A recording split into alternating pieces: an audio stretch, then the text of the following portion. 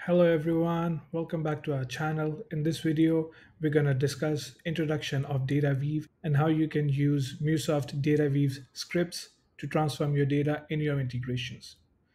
This video will be an introduction of DataWeave. We're going to start with the basics and then we're going to cover some advanced topics in the later videos. So please don't forget to subscribe to our channel and let's get started.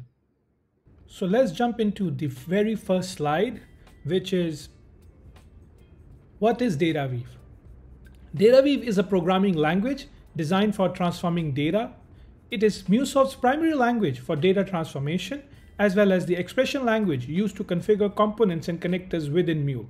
MuleSoft was using MEL, which was MuleSoft Expression Language, for Mule 3. When they introduced Mule 4, they introduced DataWeave as well. We denote DataWeave with DW 2.0 in the syntax. So let's consider a real life scenario.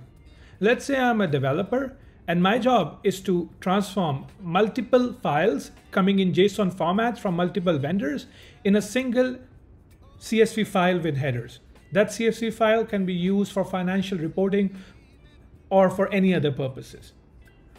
So to do that in MuleSoft, I need to use DataWeave and write a DataWeave script to transform the input into CSV output with headers. As you can see on the right, the input that I received was in JSON format with first name, last name, age as the fields. And the output that I received was in a CSV format with first name, last name, age as the headers and the values populated in those columns. So how can MuleSoft achieve that? Introducing MIME types. While DataWeave can handle itself, when it comes to parsing and serializing data, it does need to be told what data to expect and generate. This is done by specifying MIME types for the inputs and the outputs. MIME types specify the data format of a particular document, file, or piece of data. For example, in this case, the input was in JSON format, and the output that we require is in CSV with header is equal to true, meaning we need headers in the file. So that's how you can achieve data transformation in MuleSoft. Since this is an introduction video, we're going to showcase you a quick demo. In this demo, we're going to show DataWeave Playground, which enables developers to create mock data transformations in their web browser based on an input payload. And then we're going to export that script in Visual Studio. And then we're going to try to run a test in Visual Studio. So let's jump into the demo. So the first step that we need to do is we need to open our browser and type dataweave.mulesoft.com/learn/ and hit enter. So you will be welcomed by this DataWeave screen. So as you can see on the right, we are in DataWeave Playground where we can test and mock data.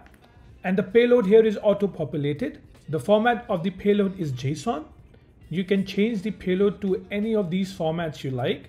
I'm just going to keep it as JSON, and there is a script section where you will be writing your DataWeave script.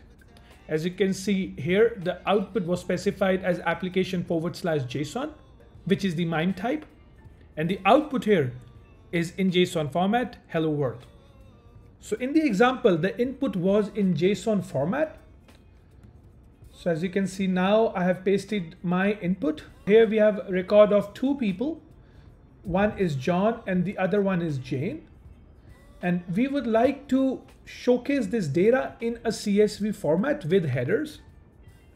So what I need to do, I simply need to write a DataWeave script to convert or transform this data in CSV format. So the first step is to let MuleSoft know that the input is in JSON format. So I'm just gonna type in input, payload, JSON, and for the output it should be CSV with header is equal to true. In this case, I just need the payload to be converted into CSV. So I'll just type in payload. This is the expected output. You can see the first name, last name, age are the headers. And in the first name column, we have John, Jane. In the last name column, we have Smith, Doe. And in the age column, we have age 45 and 34. So this is how you can convert or transform your data in any format you would like. So the next step is to export this script and try to run it into your Visual Studio. There can be an instance where you want to run and try this in your local using Visual Studio. So have no worries, I'll teach you guys how you can do that. As you can see, there is a button called Export. After you click on this Export button, a pop-up will come which will say Open in Visual Studio Code, and it will ask you to unzip the project in Visual Studio, and you also need to download DataWeave extension in Visual Studio. So if you click on this DataWeave extension, this is the marketplace of Visual Studio. You can simply click on install and the extension will be installed in your Visual Studio. I'll simply click on close, and after I click export, a zip will be downloaded. So this will be the zip that will be downloaded. You can simply unzip it by double clicking it, and here you will see a folder called My Project, and in My Project this will be the folder structure, and in the DW folder you will see the DW script that we just wrote here. So what we're gonna do, we're gonna open Visual Studio. This is my Visual Studio. As you can see, I've already opened the project here. This is my project, and in my project you have source main DW folder. In this DWL you have your data script that you just wrote, and in the resources you will be having the input payload. So since I want to test this in my local, I'll simply run and debug. It will ask me the DataWeave script to run. I'll click on main, and if I open the debug console, you can see the output in CSV format. You will see the headers, first name, last name, and age, and you will see the fields populated in the associated columns. So that was a quick demo on how you can get started with DataWeave script. We're gonna go in depth in the upcoming videos.